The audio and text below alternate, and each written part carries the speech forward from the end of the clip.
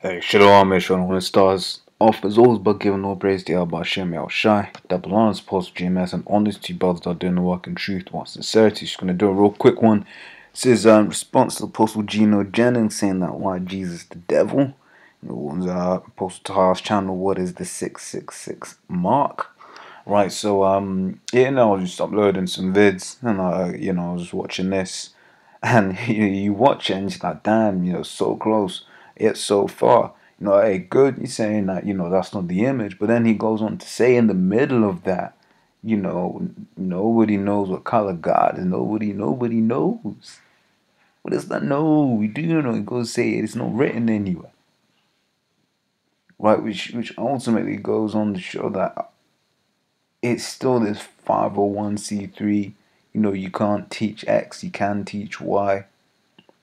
You can't go too deep, right? This is Jeremiah 50 and 6. It says, my people that have been lost sheep, their shepherds have caused them to go astray, right? And this guy is just one of them guys, man.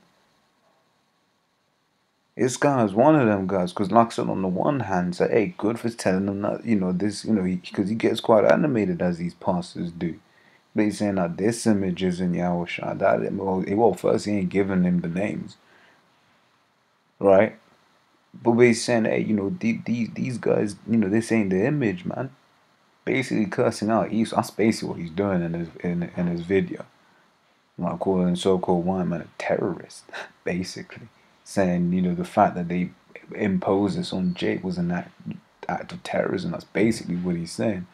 But then he goes on to say stuff like that, it doesn't, what do you call it?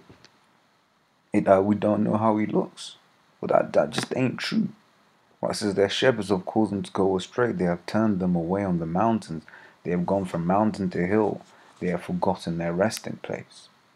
This is Micah 3 and 11. It says the heads thereof judge for reward, and the priests thereof teach for hire, and the prophets thereof divine for money. Yet will they lean, let me read that again. The heads thereof judge for reward, and the priests thereof teach for hire, and the prophets thereof divine for money. Basically saying these guys do the work of the Lord for gain. Look at this man's suit. Every man there just all suited and booted. Let me see if I can get a bit of the crowd. It's a big enough hall. He's pulling in some money. You got video crews, camera crews, and all of that in the gaffer, right?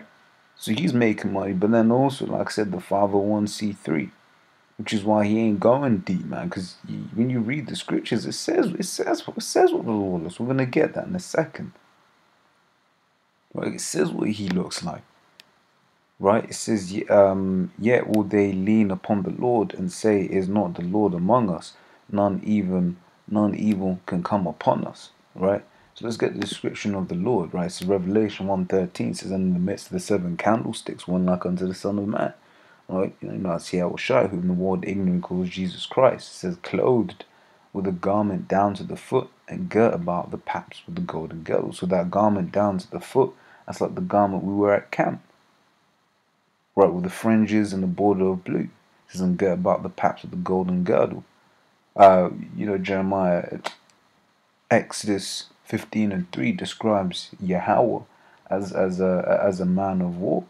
Right, scriptures also say that the Lord and Yahweh and Yahweh Shai, they're of one mind. So if the Lord is a man of, if the Most High is a man of war, then his son's a man of war. Therefore he has a golden girdle, because girdles are there to protect your abdomen during war. It says his head and his hairs were white like wool, is white as snow. Right, so it's woolly and white, is woolly in texture and white in color. It says, and his eyes were as a flame of fire, basically because he drank a lot of wine. They called him a wine bibber. It says, and his feet like unto fine brass. Right, so basically saying he had brown feet. So if his feet are brown, that means the rest of his body's brown. It says, as if they burned in a furnace, and his voice as the sound of many waters.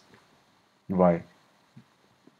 We get Daniel 10:5 and 6 as well. It says, then I lifted up mine eyes and looked, and behold, a certain man clothed in linen, whose loins were girded in the fine gold of Uphaz. His body was like the beryl, and his face has the appearance of lightning, and his eyes were lamps of fire, and his arms and his feet like color into polished brass.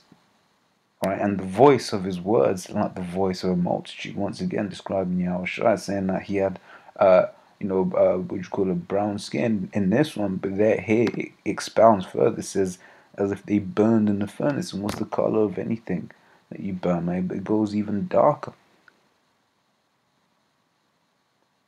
Right, so with that, Lord's all you've been edified. Let's say, oh wait, no, got one more. It says Sirach 13:23.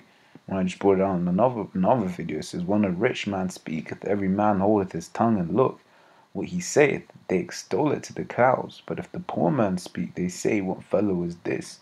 And if he stumble, they will overthrow him. Right, because I can guarantee you, these people in the crowd, how they come past the camp, and we were saying that they wouldn't have been going as crazy as they did. And this guy's straight cursing the image out. Look at it. Hey, he's still one of those he's gnashing his teeth right now. He's like, yeah. Basically cursing people, hey, y'all worship this, y'all kiss this, y'all say, if his eyes bleed, this, that, and the other, and they ain't hearing that. So they're hearing that. Whereas if we say it, we cursing them out. Why are they putting holes in Jesus? Why are they putting holes in Jesus? Oh my God. Right, and if there's more proof, if you need more proof of the scripture, there it is, man. Because he'll be classed as a rich man. My man's got a bow tie and shit. Probably got a Bentley outside or whatever, what have you. I don't know, man. But in comparison to us, man, that's a rich man. Probably got a mini mansion, if not a mega mansion, that he sleeps in every night. So with that, Lord's all been edified on the session of one.